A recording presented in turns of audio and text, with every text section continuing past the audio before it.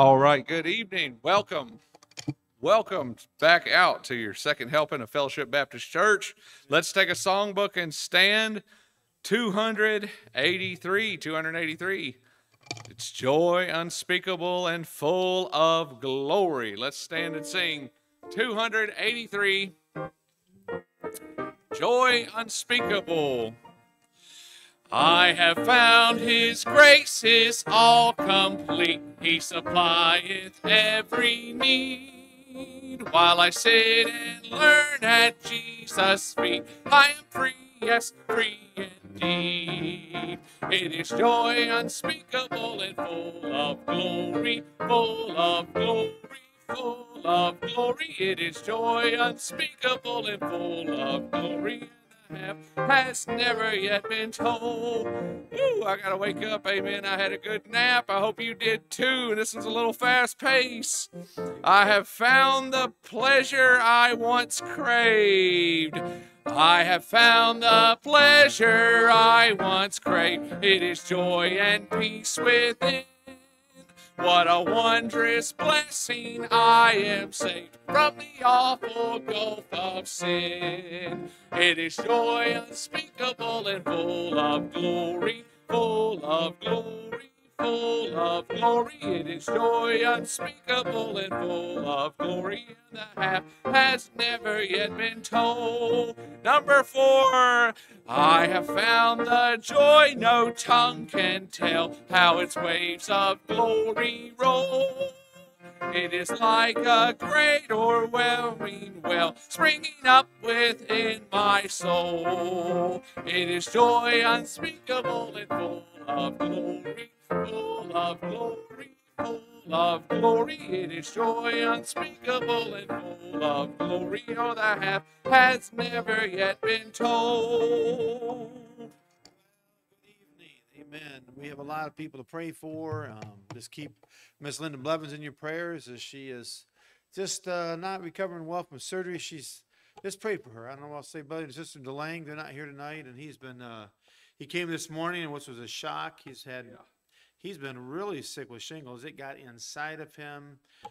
So just pray for some of these. I've got a list over there, and it just seems to keep growing. But pray for these. I know it's just seems like one thing after another. But good to have you here tonight. Good to see Brother Tom Poindexter with us tonight. Amen. And goes to Lebanon Baptist Temple. Good to see him here this evening. And I'm going to ask Brother Monishet if he'd lift up his voice and pray for us this evening.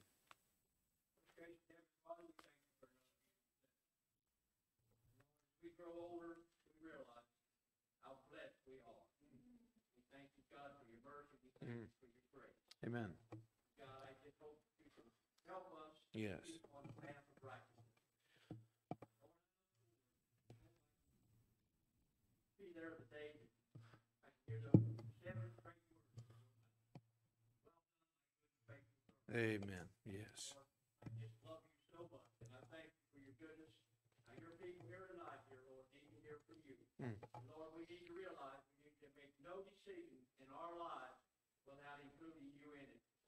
And we thank you again, God, for your mercy, your grace, and your goodness to us. Amen. In Christ's name I pray. Amen. Amen. All right, keep your songbooks handy. 250, 250. He keeps me singing as I go. 250. There's within my heart a melody. Jesus whispers sweet and low. Fear not, I am with thee. Peace be still. And all life's ebbs and flow. Jesus, Jesus, Jesus, sweetest name I know, fills my every longing, keeps me singing as I go. All my life was wrecked by sin and strife. Discord filled my heart with pain. Jesus wept across the broken streams, stirred the stumbling chords again. Jesus, Jesus, Jesus, sweetest name I know, fills my every keeps me singing as I go, feasting on the riches of his grace, resting neath his sheltering wings, always looking on his smiling face. That is why I shout and sing. Jesus, Jesus, Jesus, sweetest name I know, fills my every longing, keeps me singing as I go. Number 5, soon he's coming back. Soon he's coming back to welcome me far beyond the starry sky. I shall reign with light to worlds unknown. I shall reign with him on high. Jesus, Jesus, Jesus, sweetest name I know, fills my every longing, keeps me singing as I go. This man can receive an offering.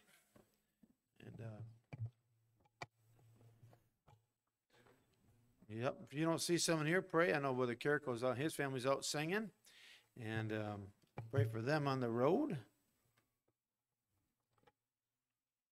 And, Brother South, why don't you pray for us this evening? Amen.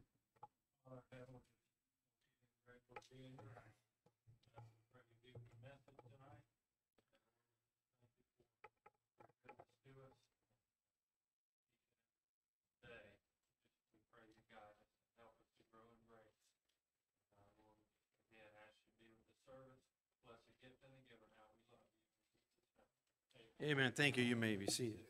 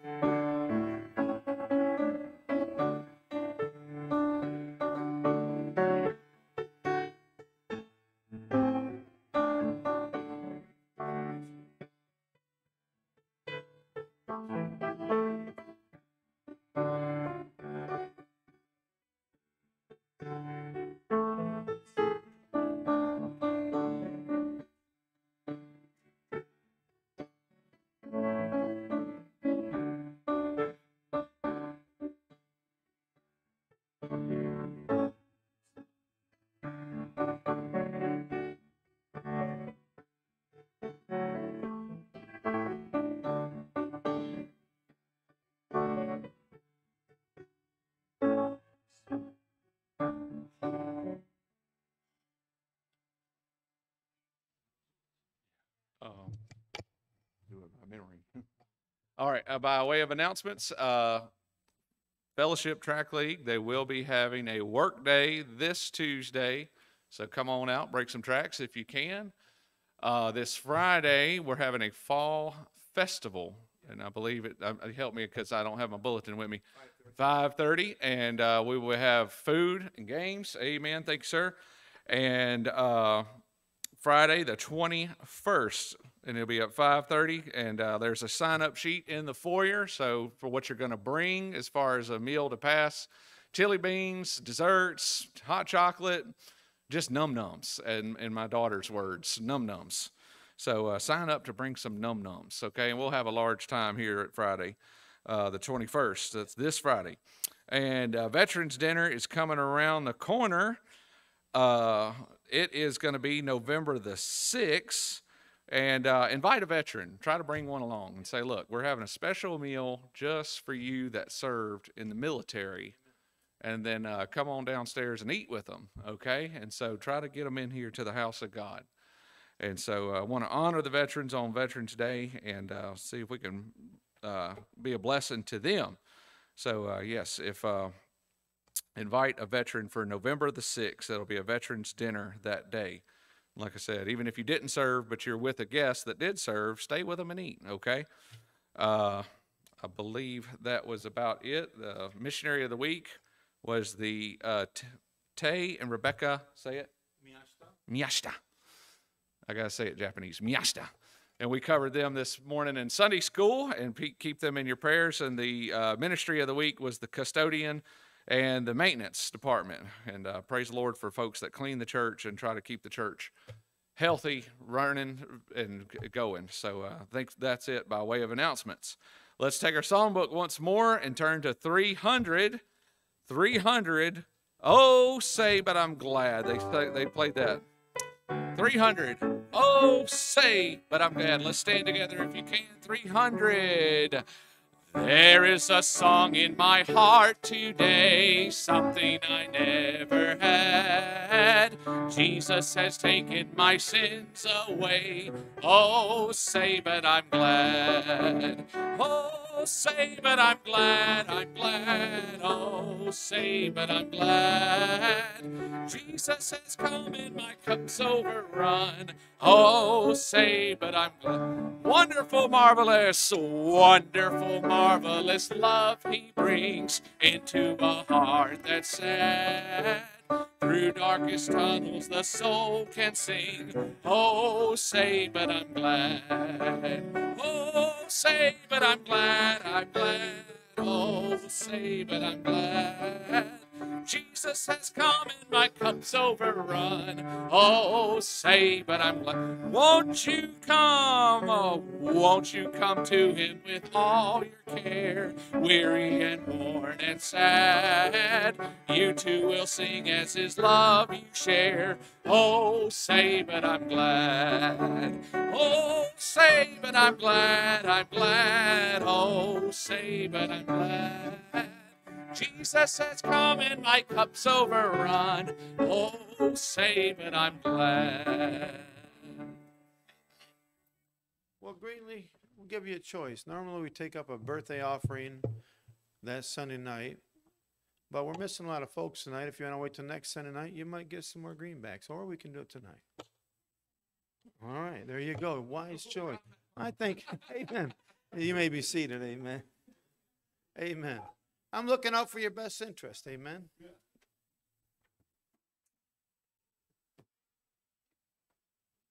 We care about our people. Hey.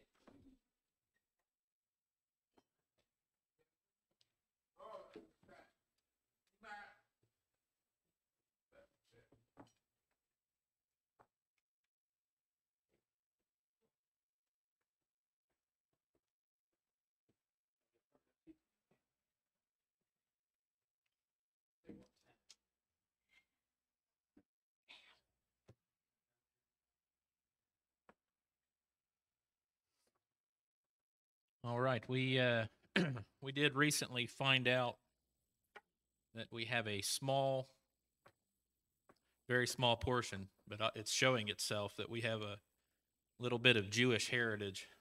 So that yeah, we'll give that the credit for wanting to wait till next Sunday.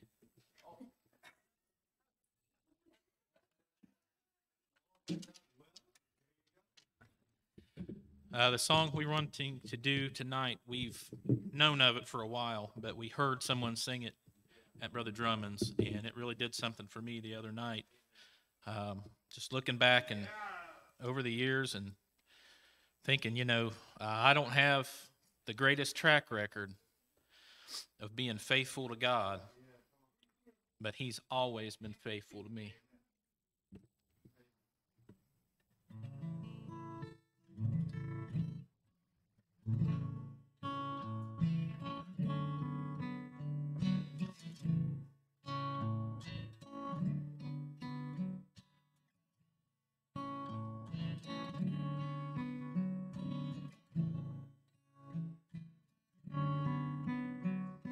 Morning by morning, I wake up to find the power and comfort in God's hand in mine. Season by season, I watch Him amazed in awe of the mystery of His perfect ways. All I need of His hand will provide. He's always been faithful to me.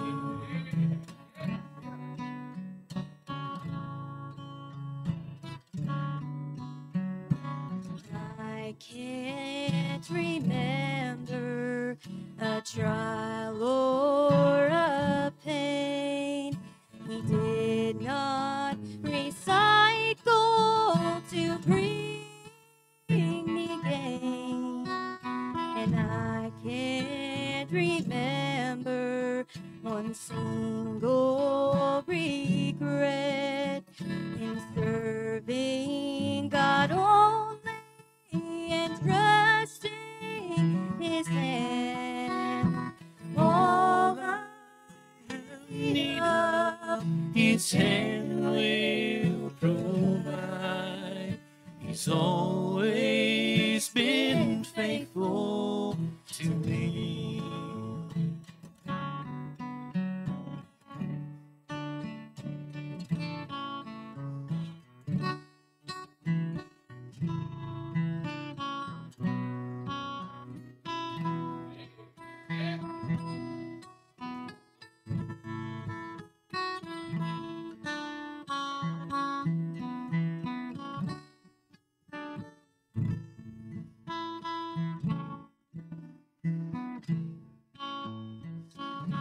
This is my anthem.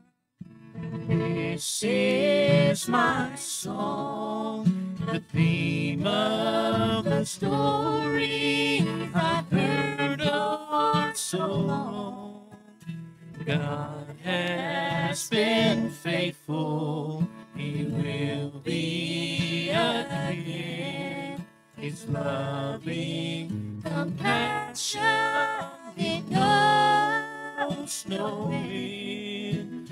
All I have need of, His hand will provide. He's always been faithful. He's always been faithful.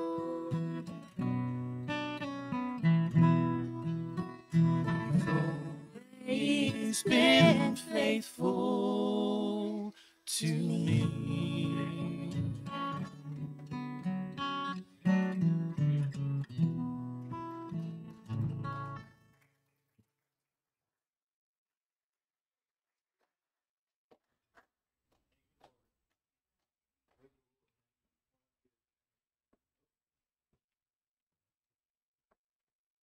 I hadn't heard that in a long time either, and then when we were at the meeting, I was like, man, that was good.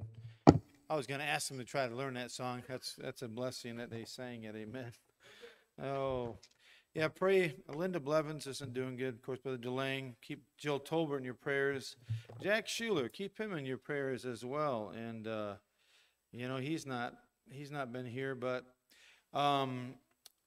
also pray for Mickey Ring. He's not feeling good, but his son's, well, his grandchildren's other grandfather passed away suddenly of a massive heart attack. So he's not here today because he's not doing well himself, but he's going to go to the funeral, which is early this week down in the Carolinas, and I think it's in North Carolina. So unless they live in Florida now, but I think it's in North Carolina they live, yeah. So pray for them. So he's going to be heading down there and hopefully be back by Wednesday, he said, but pray for that, amen. It seems like one thing after another, amen. And your Bibles turn to the book of Exodus, amen. Exodus chapter 17. And I gave you a heads up about it, what is about this morning, and it is about holding up Moses' hands, all right? And I was just sitting there in the service, and the gentleman, nobody was preaching on that time. Somebody brought this passage up during the week over there, but it's just like God just brought up one thing after another. And there's a lot of ways you can take this, and I'm not going to, there's several ways you can preach this text, but talking about Aaron and Hur when they held up Moses' hands there, when they came out, Amalek came out and really fought with Israel in Rephidim, and I think Rephidim means really a place of rest too. And here they are at a place of rest, and they get attacked by the enemy. And Moses, the man of God, as we know, is going to go up to the top of the hill. He's going to have the rod of God in his hands, and he's going to hold it up. Well, let's go and begin reading in Exodus chapter 17 in verse 8. And I just want to say this as we get into this. You know what? When you think about what's going on here, lives are at stake. The nation of God, God's people, all that's at stake here. And Moses has been leading them, of course, out of Egypt, right? And now they're out. And up to now, God's fought all of their battles for them. He's fought all of their battles for them. This is the first time that they're going to have to fight. He's going to fight through them. You know, he's going to, obviously, he's the one that's going to give the victory. And it's obvious in what's going on. But let's begin reading verse 8. So then came Amalek. And now who is the descendant of Amalek? Amalek is a descendant of Esau. Okay, so you have what a picture of the flesh. Esau was profane. The Bible talks about him being profane because he thought so little of spiritual things. So here is, then came Amalek and fought with Israel in Rephidim. And Moses said unto Joshua, and here, this is the first time you see Joshua's name brought up.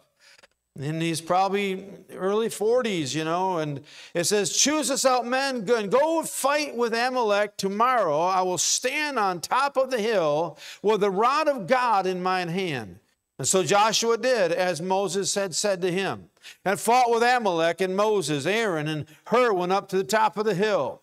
And it came to pass when Moses held up his hand, and Israel prevailed, and when he let down his hand, Amalek prevailed. But Moses' hands were heavy.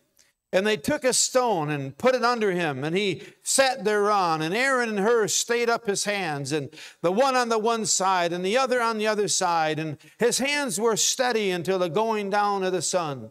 And Joshua discomfited Amalek and his people with the edge of the sword. And the Lord said unto Moses, write this for memorial in a book, and rehearse it in the ears of Joshua. For I will utterly put out the remembrance of Amalek from under heaven. Wow.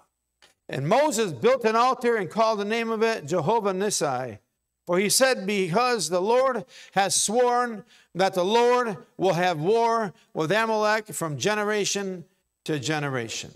Dear Heavenly Father, I pray you'd help me get across what you laid on my heart this week. Lord, and just God help us. And Father, we look at Aaron and Hur as they helped them. They were fellow helpers, co-laborers, helping Moses in this battle. But there were all kinds of people at stake and people that are involved with it. I just prayed help for me to get across what you laid on my heart this week. And Father, I ask it in Jesus' name, amen. Now, again, up to this point, they didn't have to fight. Now, let me say this. I do believe that he is praying. Moses goes up to the mount. He's got the rod of God in his hands. And I should have brought that rod that Wayne gave me a rod from Florida that time. I should have brought it in today. But he's got this rod in his hands, and Moses is at the top of the hill. And Joshua, you got to like all the characters. All of God's children are fighting, right? They're all in the battle. Joshua's leading them in the battle. Moses is on top of that hill holding the rod of God up. What does that represent? It represents a couple things. Number one is that Moses is up there praying. He's interceding for Israel. You say, where do you get that from? I'm glad you asked. Go to 1 Timothy chapter 2. 1 Timothy chapter 2. And when he's praying up there on top of that hill, and he's got the rod of God in his hand, what does that picture? It pictures that Moses has complete and utter dependence upon God. If he's up there holding up the rod of God, all right, he's praying to God. He's obviously saying, God, we cannot win this victory without you. So you got a man of God who's got utter dependence upon God, praying over the children of God, and Joshua's leading in the fight down in the valley. Amen? And that's the picture you got here. Look at 1 Timothy chapter 2. Look at verse 8. Here's what Paul told the preacher boy. He said, I will, therefore, that men pray everywhere, lifting up. There's three things you're going to bring up. Holy hands, without wrath, and doubting. What's holy hands? First thing, holy hands. Those are clean hands.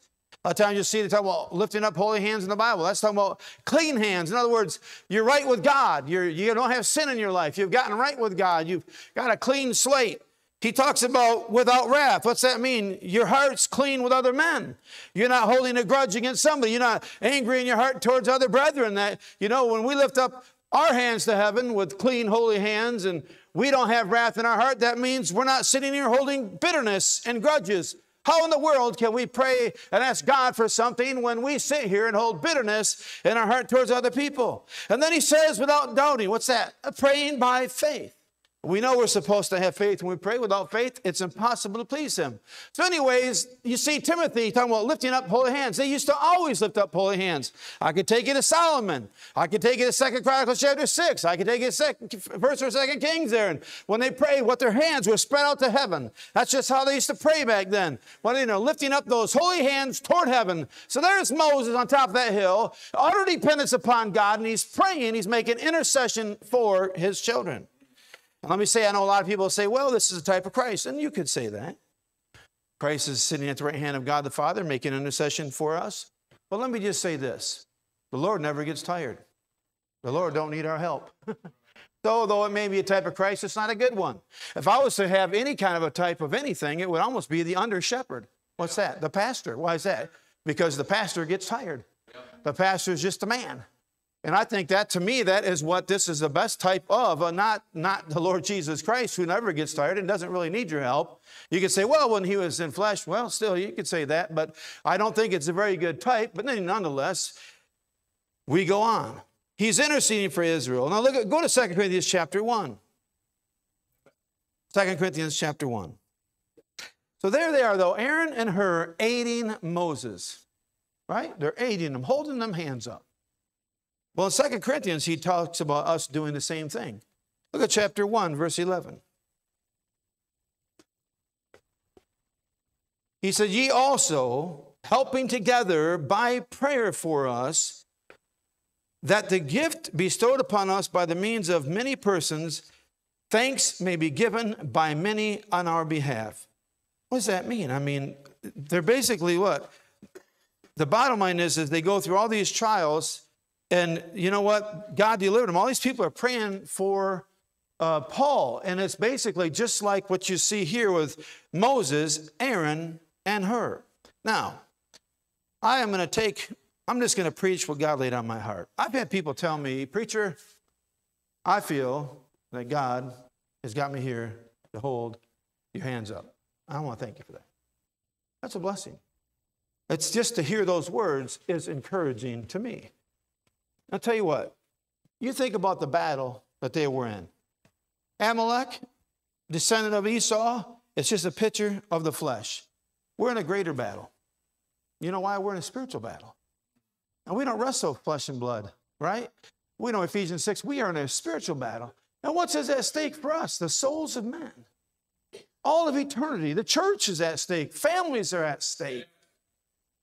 And I'll be honest, I make intercession for you. You got children you want prayer for? I have prayed for them. I have. I've interceded. I've prayed. I've lifted them up. Ephesians 6:10 says, finally, my brethren, be strong in the Lord and the power of his might. Put on the whole armor of God that you may be able to stand against the wiles of the devil. For we wrestle not against flesh and blood, but against principalities, against powers, against the rulers of darkness of this world, against spiritual wickedness in high places.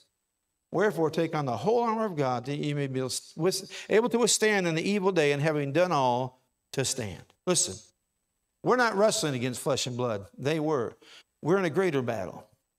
We're in a spiritual battle. And I'll tell you what, for those of you and those of you who say, man, I want to hold those hands up. I want to look at Moses tonight, and I want you to see the man, probably Moses, in a different light. And this is just something the Lord laid on my heart, because you say, I want to hold them hands up. I thank you. And I need it. I'll be honest. I need it.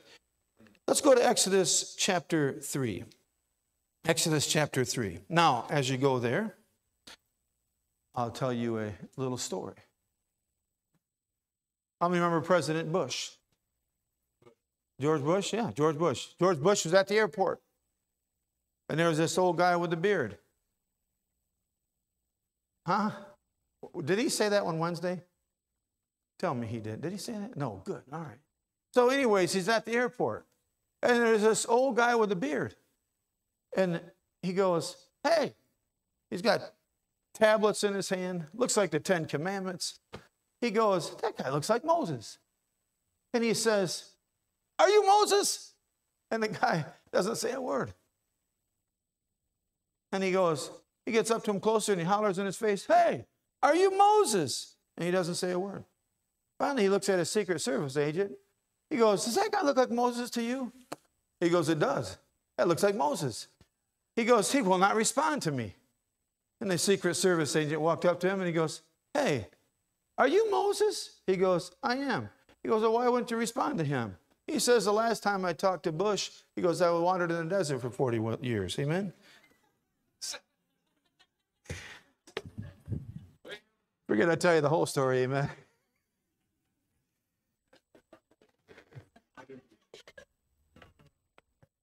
Oh, anyhow. Exodus chapter 3. Look at verse 10. I want to show you these because, you know, you think about the man whose hands they're holding up. You say, Moses, the man of God. That's what the Bible calls him. The man of God. Yeah, well, let's look at Moses, the man of God. First off, in Exodus 3:10, 3:11, he says, come now, therefore. He says, I will send thee unto Pharaoh that thou mayest bring forth my people, the children of Israel, out of Egypt. And Moses said unto God, who am I, that I should go unto Pharaoh and that I should bring forth the children of Israel out of Egypt? Wait a minute now. I want you to know this. You say, why are you reading this? Because I want you to understand the man whose hands they're trying to hold up is a man called of God to do the job. He's called of God to lead his people. Go to chapter 4. Go to chapter 4. I mean, he is a man called of God to lead God's children. Look at chapter 4. Look at verse 10. And Moses said unto the Lord, O my Lord, I am not eloquent, neither heretofore, neither since thou hast spoken unto thy servant, but I am slow of speech and of a slow tongue. And the Lord said unto him, who hath made man's mouth? Or who maketh the dumb or deaf or the seeing or the blind? Have not I the Lord? Now, I want you to just hold on. You can go with me to hold your place there a minute, okay? I'll tell you what, I'll read these verses. You write these down. Because Brother Starter, we announced this morning, is going to get ordained January 16th, all right? I'll tell you what, when a man surrenders to the ministry, maybe it's whether it's a pastorate or whatever the full-time position is, he's called of God. Now listen to Acts chapter 13 and verse 2 and 3. As they ministered to the Lord and fasted, the Holy Ghost said, separate me, Barnabas and Saul, for the work whereunto I have called them. And when they had fasted and prayed and laid their hands upon them, they sent them away. Listen, when God calls a man, the man knows it. Yeah. And when God calls a man, the Holy Ghost knows it. Yeah. And when God calls a man, the church knows it. And when God calls a man, the devil knows it. And the fight is on. And I could take you to other places in the Bible to show you that when a man surrenders even to the office of pastorate, how the devil, I mean, literally the Holy Ghost is on him in a sense of a, you call it anointing, you call it what you want, but the bottom line is the devil knows it. And the fight is on. You know, but I read those verses that we just looked at, and I want to bring this up. I read those verses not just to show you the calling of God on Moses' life. What was Moses' response? Here, God says, I want you to lead my people out. Glory to God, I've been waiting for you to call me. I know I can do it. I'm the man for the job. No, that's not what he said. He said, I think you got the wrong guy here. What's he, you know what you read that all out. Moses felt inadequate to do the job. The man that them guys are holding his hands up that day with the rod of God, he felt inadequate. I couldn't tell you how many young men, even older men that feel called to preach, they come up to you, they go, oh man, I don't know. I don't know how to tell you this. I feel called to preach. Okay. I had a young man at camp one time, and he kept going on. He talked to me for 45 minutes. He goes, I don't know what's wrong. I said, okay, you talk, son. He talked, he just kept talking, and every word was preach, preach, preach, preach. And I sat there and looked at him, and I said, you get it figured out? He starts crying, and he goes, I'm called to preach. You think, well, glory to God. You think he's going to run the aisles and go, hallelujah, I'm called to preach. Most men that are called to preach feel very inadequate of it. Oh, there's some that think that they're God's gift to the world. Don't get me wrong, and they may be, all right? But most people go, they're counting the cost, and there's a cost. and they don't feel adequate. And you know what? Moses didn't feel adequate. And if you're holding my hands up, when I surrendered to preach, I certainly didn't feel adequate. I didn't go for over a decade. I didn't, because a guy got up in our church. I felt called the first year I was saved. And a guy come to our church and he preached. He said, there's a lot of guys going in the ministry. They can't do anything else. I thought, well, maybe that's what I'm trying to do. I'm going to the ministry because I can't do anything else. And God gave me a good job. I made great money.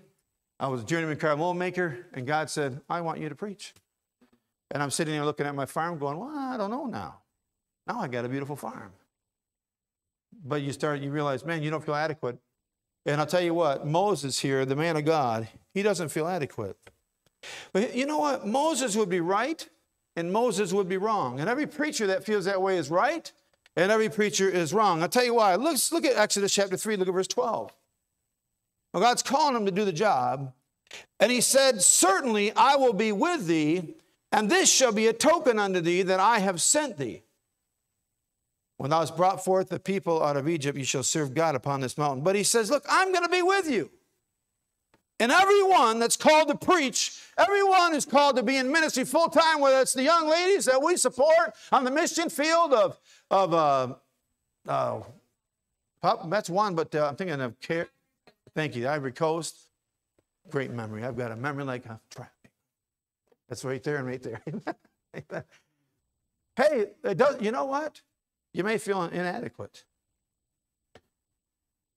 And you are right. You are inadequate. But I say that because of this, because you say, man, I want to hold you up, preacher. I really do. I want to support you. I want to hold up them hands like they did Moses. Well, Moses felt inadequate. And I'll tell you what, maybe you're visiting from our church. Most preachers feel inadequate. He said, oh, not my pastor. He's so confident, and you'd be shocked. When you go to a preacher fellowship, you'd be surprised how many guys, they're not kidding when they tell you they quit every Monday morning. They're not kidding. Because they battle, they don't, just being honest with you. That's the man that you're trying to hold up. Go to 2 Corinthians chapter 12. 2 Corinthians chapter 12. Well, we'll read a couple verses here, but we're going to wind up in 1 Corinthians as well. Go to 1 Corinthians and hold your place there. 2 Corinthians 12, 1 Corinthians chapter 1.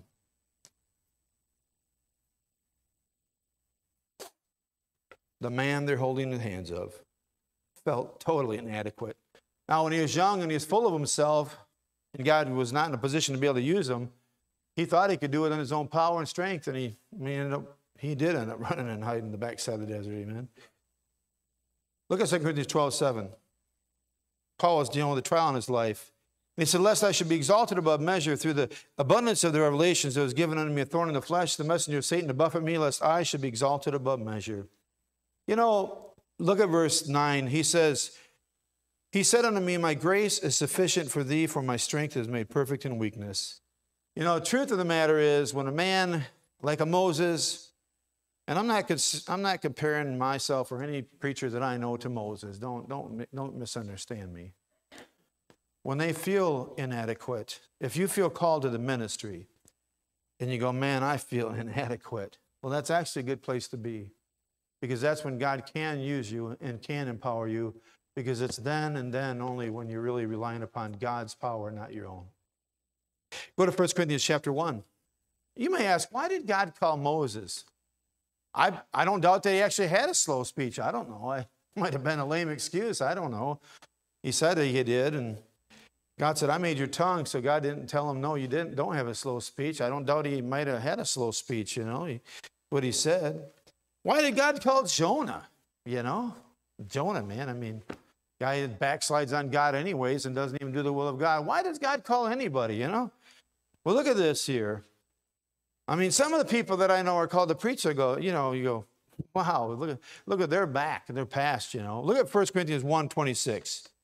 He says, for you see your calling, brethren, how that not many wise men after the flesh, not many mighty, not many noble are called. But God hath chosen the foolish things of the world to confound the wise, and God hath chosen the weak things of the world to confound the things that are mighty. And the base things of the world which are despised hath God chosen, and things which are not, to bring to naught the things that are, that no flesh should glory in his presence. But of him are ye in Christ, who of God is made unto wisdom, righteousness, sanctification, and redemption, that, according as it is written, he that glorieth, let him glory in the Lord. Can you imagine, honestly, Moses must be a man of slow speech. God doesn't correct him. Can you imagine that man? Maybe he stutters. I've got friends that stutter. God said, let my people go. Maybe he talks slow. I don't know. Can you imagine the Pharaoh looking at Moses with a man with a speech impediment? And I know Aaron's talking for him, but Moses talked too. Can you imagine that? I bet he looked at him like he's a fool. But when the water turned to blood, the flies and the locusts, by the time the firstborn were all dead, guess what? Who got glory for that? God did. And every time God takes some young guy that feels totally inadequate. My pastor couldn't even give a speech in class. Pastored for 50 years. I mean, there's men all over this country. You got to be kidding me. God's going to use that individual? What happens? Well, God takes somebody like that. Jack Schuler, we talked about him this morning. Old heroin addict, gets saved. God used him. Guess what? Preached all around this country. People got saved. Who got glory for that? It wasn't Jack Schuler. He wasn't some speech expert. God got the honor and glory for that. But anyways, the man that you see them holding the hands of, he felt so inadequate. And so do most men that are called of God to the ministry. Let's go to Numbers chapter 20. We'll look at another point here. Numbers chapter 20. The man whose hands they're holding. Now this is interesting. Now, you say, why are you going here? Oh, look at this. There's so many things I could bring up on Moses.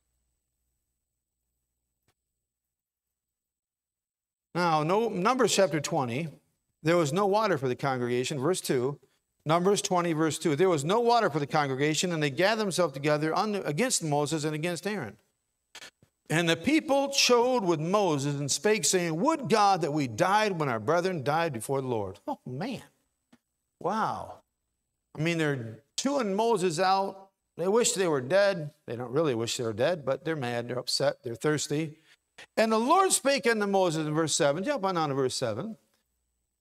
He says, take the rod, and gather thou the assembly together, thou and Aaron thy brother, and speak ye unto the rock before their eyes. And it shall give forth its water. And thou shalt bring forth to them water out of the rock, so thou shalt give the congregation and their beasts to drink. Now it's important that you know, and I know many of you know the text. He said, speak to the rock. The rock's a picture of Christ. Already there's been a rock in view in the book of Exodus 17, actually, that when they were needing water, God said, smite the rock. It's a picture of Christ. But look at verse 9. And Moses took the rod from before the Lord as he commanded him. And look at verse 10. And Moses and Aaron gathered the congregation together before the rock. Now listen to what is said here now. He said unto them, hear now, ye rebels. No, God didn't tell them to do none of that. God never told them to call them rebels and chew them out. He says, hear now, ye rebels, must we. Now all the emphasis is off God. All the emphasis is now on Moses. Must we, him and Aaron, must we fetch water out of the rock for you? Wow. What happened to Moses here? He's at wit's end, I guess. Don't just think of what's going on. Must we fetch water out of this rock? God didn't tell him to do that. It tells you and it shows you how angry it is. He takes credit for himself. Instead of directing the people to God and talking to the rock like God says, he's over here chewing the people out. Said, must we get your water? You're not getting any water, Moses. God's going to do this, you know. And then he does something, though. You know the text. Verse 11, it says, Moses lifted up his hand And with his rod, he smote the rock twice. And the water came out abundantly, and the congregation drank, and their beast also. Wow. You know, in 1 Corinthians 10:4, it says, and did all drink of that same spiritual drink, for they drank of that spiritual rock that followed them, and that rock was Christ. And that's what he says. Now, you know what Moses just did? Moses blew it. You say, well, preacher, why would you read that about Moses? To show you Moses was not a perfect man. You know the man they're holding the hands to over there? He ain't a perfect man. You say, preacher, I'm behind you, I'm supporting you. I'm not a perfect man. I'm just a man. Amen. There's one perfect one. It's the Lord Jesus Christ. Amen. Look at verses 12 and 13 of Numbers chapter 20. And the Lord spake unto Moses. I mean, he really got on. I mean, he suffered. He suffered some serious consequences for his pride and his sin here. And the Lord spake unto Moses and Aaron and said, because you believe me not, to sanctify me in the eyes of the children of Israel. Therefore, ye shall not bring this congregation into the land which I have given them. That's huge. This is the water of Meribah, because the children of water strove with the Lord, and he was sanctified in them. I don't doubt that Moses was worn out with these people. But you know what? God did not allow that to be an excuse. That man was not allowed to go into Canaan land. He got to go up and see it. Got up on the mountain, got a chance to see it. There's a whole message just on that thought.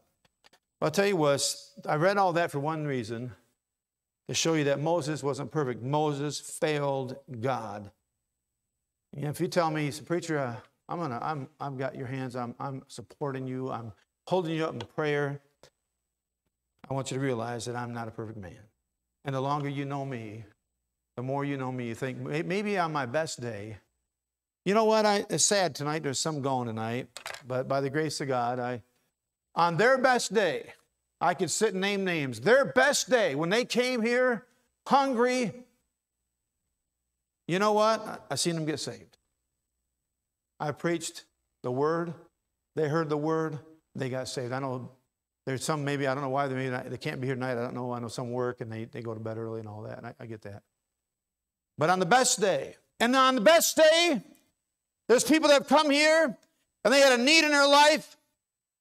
I was in a good place. They were in a good place. I preached the word. They got help from the word of God. Amen? Yeah. They got ministered. On the best day, they made decisions for God right here. Amen. They got right with God right here. Amen. On the worst day, they come in full of the world and get nothing. But here's the thing. You know what? On my worst day, I'm tired. And I go home and I go, man, that wasn't much. I'll tell you what, if you don't judge me on my worst message, I won't judge you on your worst day. How about that? Amen. Is that fair enough, Jake? You know, the thing is, what I bring up that point is this, though, is that sometimes people look at preachers and they think they're perfect. And sometimes preachers act like they are, and they ain't perfect. They're not perfect. And then, you know, I know guys that act, they'll tell you, they'll chew guys out for taking a vacation. And they're successful. Why? I guess they run people till they are wore out and just keep putting parts in the machine, and their churches, they're big. They'll do all they can. They just promise young man this that's getting out of college and promise this guy that, and they get them on staff, run them ragged for a few years, and they're gone, and a new part gets put in a big machine, and away they go. And they're running around the country and preaching, and, you know, anyways, listen. Some guys say they've never been discouraged. You're just not honest. I've had guys say, you shouldn't tell people that you get discouraged. They don't think as much of you. Hey, I'm going to be honest with you. I'm just human. I put my pants on one leg at a time, just like you do. And, you know, maybe the longer you get to know me, the more human you say, man, I don't know. He's just human. Yeah. Guess what? You say, I'll tell you this. Moses, I read this text to show you one thing. That Moses isn't perfect. Moses failed. And every man is going to fail. Yeah. Your greatest men are made of clay. Yeah. The greatest men you know are just made of clay. And you got to realize that. That's the man they're holding the hands of that day. So something else. Go back to our starting text, Exodus chapter 17. Look at verse 12. Look at verse 12. And I know we got folks gone. I hope they're home watching. Amen. I know Brother Delang and Mrs. Delang do. I get messages every time I'm done. It was really surprising to see them. And others, I know Mickey many times will message me, and others will. And I'm glad. I'm glad they're at least watching us at home tonight. Some aren't feeling good this week, and I'm praying for them for sure. Look at verse 12 of Exodus 17. It says, Moses' hands were heavy, and he took a stone and put it under him, and he sat thereon, and Aaron and Hur stayed his hands, and the one on the one side, and the other side, and his hands were steady until the going down of the sun. He's just the man. See, I mean, the man got tired. You know, sometimes that people, I don't know if they think preachers never get tired. I don't know. They think, you know, but I'm just a man. I get weary. I need help. Moses is just a man. He was called of God to lead Israel, but he wasn't called to do it alone. Joshua, he said, Joshua, go get the people and lead that fight. And Joshua didn't even linger. There's no discussion. He just did it. Glory to God for Joshua. And Aaron and Hur thought, man, they went up with Moses up on top of that rock. Can you imagine the whole scene? This thing lasted a long time. Moses got tired. They say helped him out. They went and got a seat for the man that got to sit upon. Why? Because the old man was tired. You know, 2 Corinthians 11, 27, 28, Paul said this. In weariness and painfulness and watchings often and hunger, thirst, fastings often, cold and nakedness. He goes on and he lists all the troubles that he's dealt with. I mean, beatings and shipwrecks and, I mean, just a rough walk. And then he said, beside those things that are without, that which cometh upon me daily, the care of all the churches. Now listen, tonight, you know what? I could talk about the murmuring and complaining that Moses had to deal with. I'm not going to do it.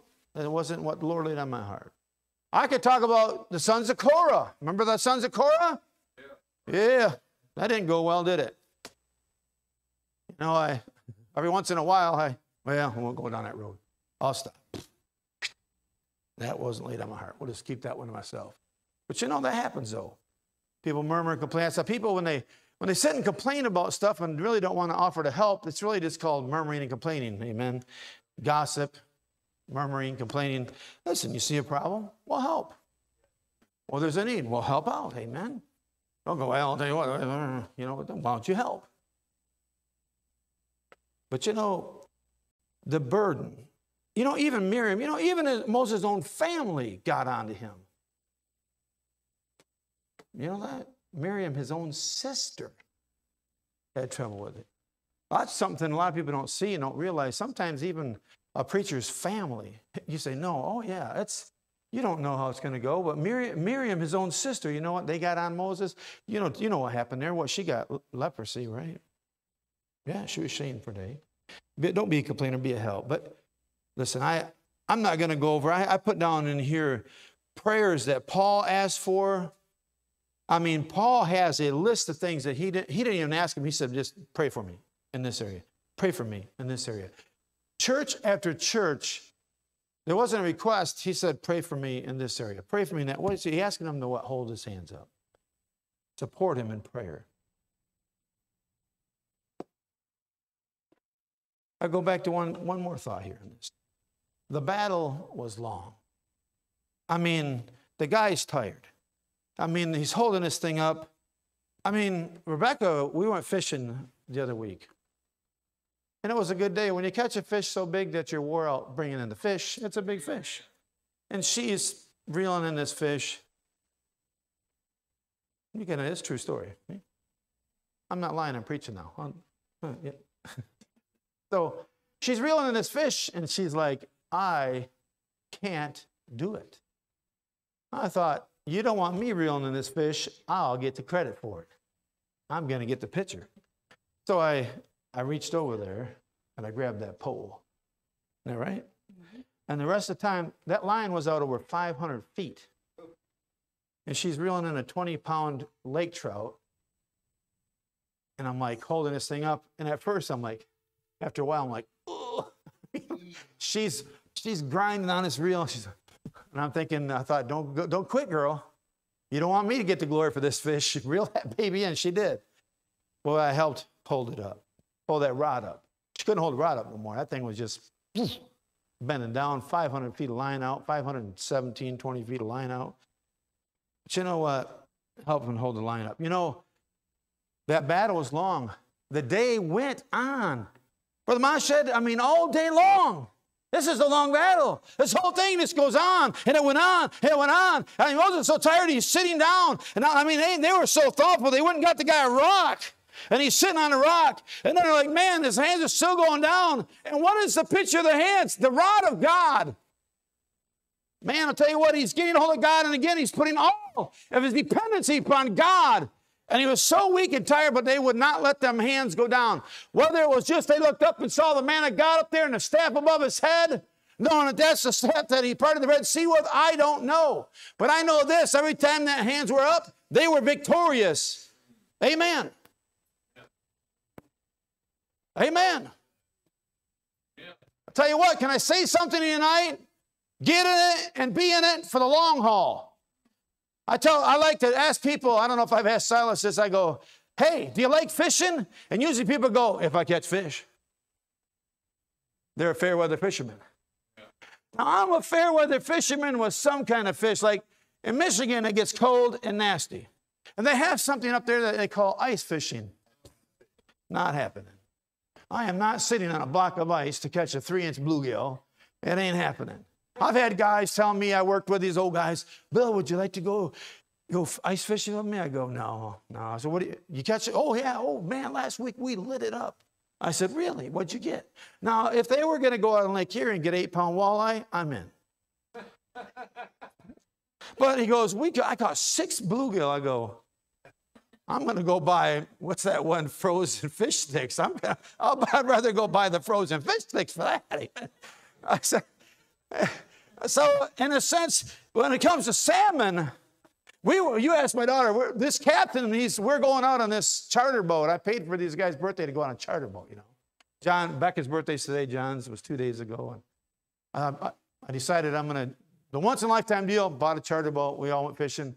And I told the guy goes, well, I don't know, the waves are 2 to 4 feet. I looked at him, I said, that ain't nothing. He was starting to come up with excuses to not go out fishing. I go, no. He goes, maybe we could troll right in this channel here. I'm going, I ain't trolling no channel. I'm looking at him, I said, I don't have any problem with it. I walked up and leaned on the captain. I did. I went up and leaned on his chair. I go, I don't have any trouble with this kind of weather. He looked at me and I said, let's go for it. Well, the weather, they got these, like what do they call those buoys out there? The weather buoys are out there, and it says 2 to 4 foot waves. And I go, nothing, man. You got 31 foot here. Let's do it. I said, how long is this boat? He goes, 31 feet. I said, oh, that's nothing. I'd do this in my Starcraft that's 18 feet long.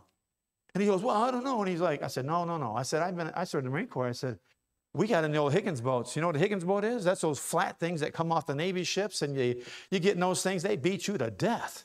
I said, buddy, this ain't nothing.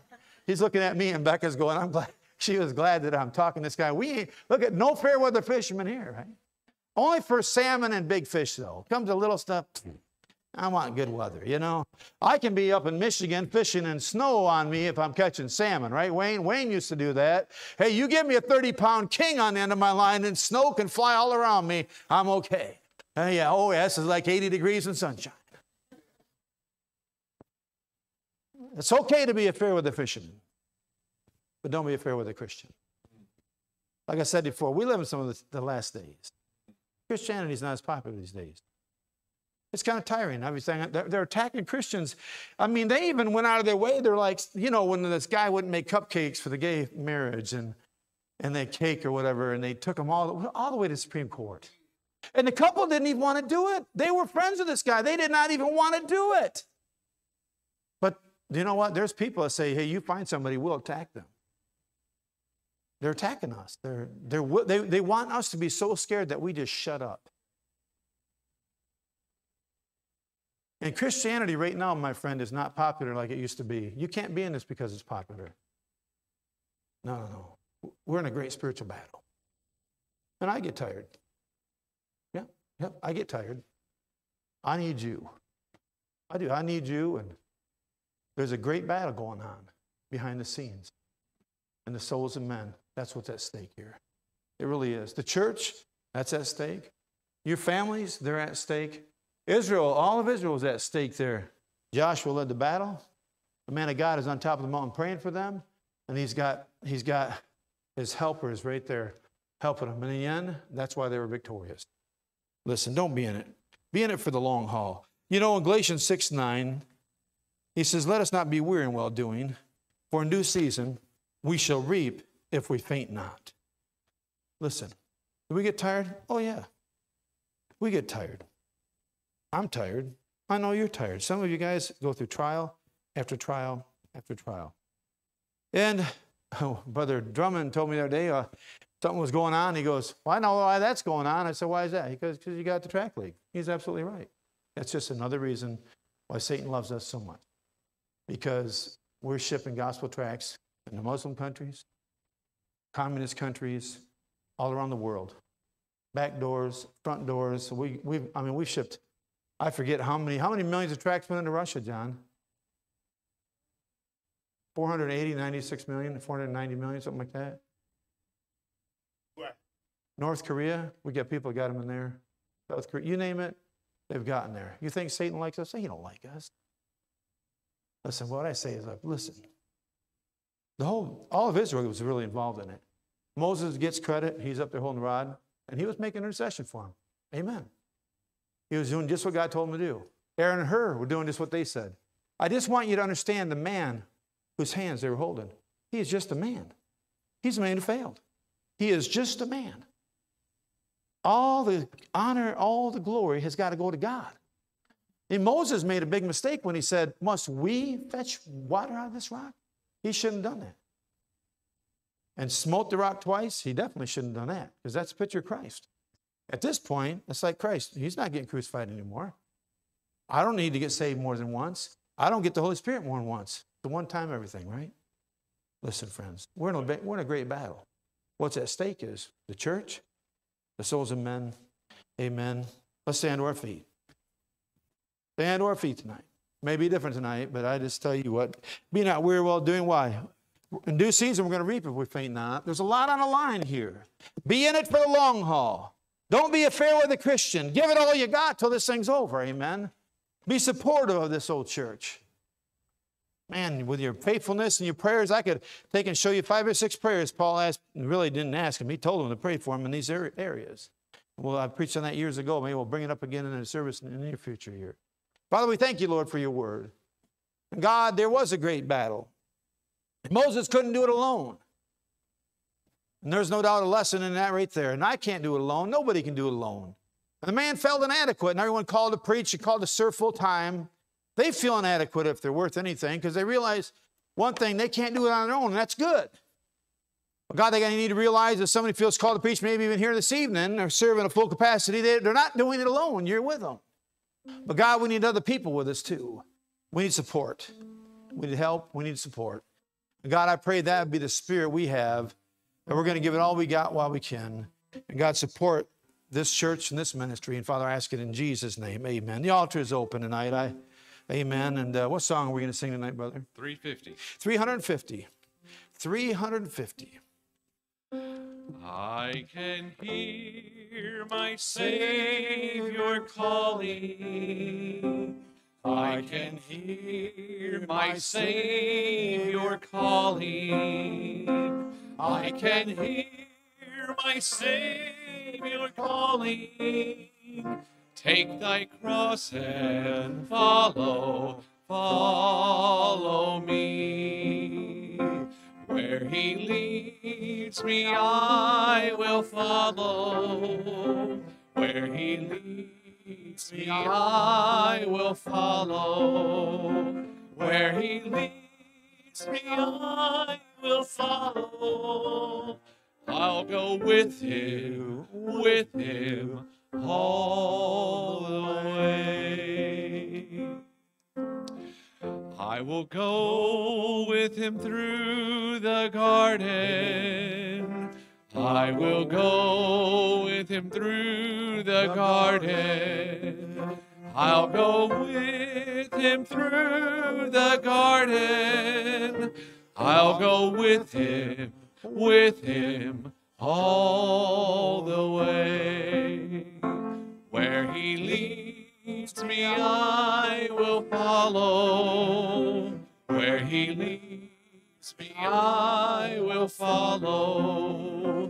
Where he leads me, I will follow. I'll go with him all the way. Amen. Yeah, if I could say anything, I need you. Amen. I realize, hey, I'm just a man. I get tired. I look at Moses and think, man, that guy really, I think he got worn out. Imagine that day when he got mad and he's, must I fetch water out of this rock? And he smites it twice. We're worn out or not, there's no excuse, and God didn't let it go. And that man, he paid a price, didn't get to go into the promised land. Wow. He's a great man, and yet he was just a man. And every man, every one of them, you know what? They're just made of clay. Amen. Let's pray. Dear Heavenly Father, we thank you, Lord, for your goodness. Father, I love these folks, love the church. I do pray. I know we have many of them. I think of Mrs. Blevins. Father, I pray and encourage her. Lord, she's gotten the cancer going, but got her the complications. Father, I lift her up to you tonight. God, I pray that you do something that we can't do there and touch her body and touch her heart. And God, I do. I pray for her and pray for Brother DeLang. It was good to see him today. I know he's been down. He's been so sick so long. 3 heart attacks in 9 months, and now this. It's just been so much to bear. I pray for him. I pray you'd touch his body and heal him. It's nothing for you. Father, there's so many right now, and I know Mickey, he's not doing good. Well, then he's going to have to go to a funeral on the next day and down there in North Carolina, and I pray for him. Be with him. Father, there's so many right now, and I pray for them. And there's others just to go on for the weekend. And Father, we pray for their safety coming back. But I pray for this church. I pray for these families that are represented here. I pray for this church, the ministries that are under this church. All around the world, it's hard to imagine, hard for me to wrap my mind around, but all around the world, they're dependent upon the ministries that this church is under this church. God, I pray that you'd help us continue on. Strengthen us, Lord. That's what Nehemiah said, strengthen our hands. The world, the devil, they just want to discourage us. They want us to be quiet. We mustn't do that. We need to keep doing it all we can while we can. Father, I pray you bless us now as we go our separate ways. And Father, I ask it in Jesus' name.